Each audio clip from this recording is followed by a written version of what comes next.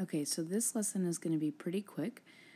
You have learned both of the things that you need to be able to do this lesson. We're just putting two different skills together. So the first thing we're going to talk about is graphing systems. Remember, systems is when you have two equations at the same time. So remember, on a graph, when we do that, we have three different options. So on a graph, we either have one solution where they cross in one place, or we could have no solution where they're not going to cross at all, or we could have infinite solutions where the two lines are directly on top of each other. You all are pretty good at knowing all of that.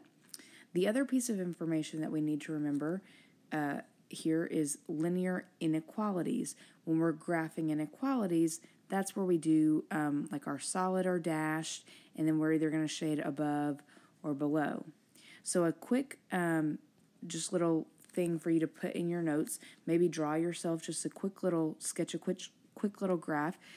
Today we're going to have two inequalities. So we may have one that's dashed and we shade below.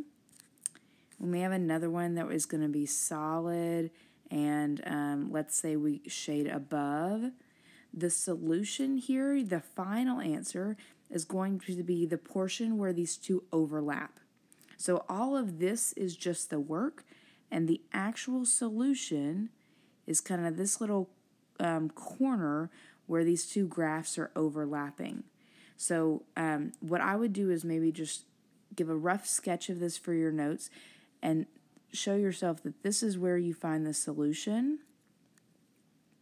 And there are infinite solutions you can pick in there, but this is the solution area.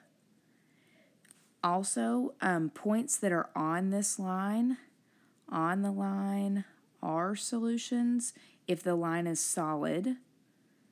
So any point that's on the line is a solution. Points on this dashed line are not solutions because they're on the dashed line, so they're not included. So you need to know those things before we move forward. And we're going to do two examples. All right, so here in our first example, I'm going to recopy my equation, 3x plus y less than or equal to 1. You should always ask yourself in standard form if it's easiest to do cover-up method or if we need to solve this for y. If I do cover-up, my first equation is 3x is less than or equal to, or I can even just write it as an equation equal to 1. The problem is that's going to give me a fraction, and I don't like that because I'm going to have to divide by 3. I don't want to do a fraction. So instead of doing that, I'm going to solve this equation for y. So I'm going to subtract 3x so that I can move it to the other side. So now my equation is going to say y is less than or equal to negative 3x plus 1. The things I want to note before I start graphing, this is going to be solid, and because it is less than, it is going to be below. So I'm going to start at positive 1. This is a slope of negative 3 over 1, so down 3 over 1. Do make sure you go as far with the pattern as you can on these. And then I'm going to go ahead and get my shading done. Solid, and I want to shade below, which is on this side. Okay, I'm going to switch colors now. I'm going to do my second equation. And that equation, I'll just make the note up here. That is going to be dashed and above because it's greater. So start at negative 2. We're going to do dashed, or I'm sorry, rise 2, run 3, down to backwards 3. That's as many points as I can fit. I want this one to be dashed. And we want to shade above here. So tomorrow in class, we'll use colored pencils to kind of see this area a little bit more easily. But you should see that your solution area is this kind of section in this corner where everything is overlapping. One thing that you do need to be able to do is name 2 points that are solutions and 2 that are not. So, So we want to name 2 solutions And two solutions would just be 2 points that are in that area.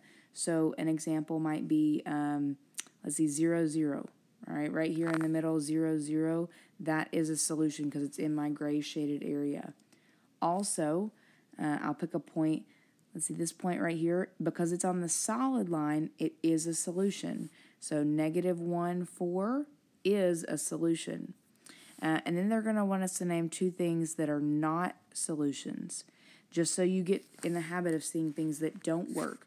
So something that is not a solution would be, let's see, 1, 1 right here. It's in one of the shaded areas, but not both, so it is not a solution. So 1, 1. Also, any of my points that are on my dashed line don't work either. So this point back here, that's at -3, -4, it is not a solution either because it's on the dashed line, which is not included. All right, make sure you picked up on all the parts of that example. Okay, so the second and last example are when we talk about parallel lines. Now, you're used to parallel lines always having no solution. But when we talk about shading and inequalities, it may or may not have no solution. So we just have to see what it looks like. All right, in example A here, one of my lines has been shaded below, the other one has been shaded above, and because those two sections are not overlapping anywhere, there is no solution because there's no place that you're shading both lines. So this would be an example of no solution. You may want to do just a real quick rough sketch of that in your graph. Now the second one, B, let's see, I'll graph that for us real quick. We want to start at -2. We're going to do dashed and above. All right, so this is just a rough sketch. All right, so there's my first line. And then my second line is going to be at +4. It's going to be solid. And this time we're going to go below.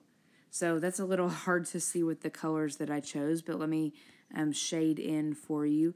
On this one, there is a shared area, and that's this kind of like section in the middle.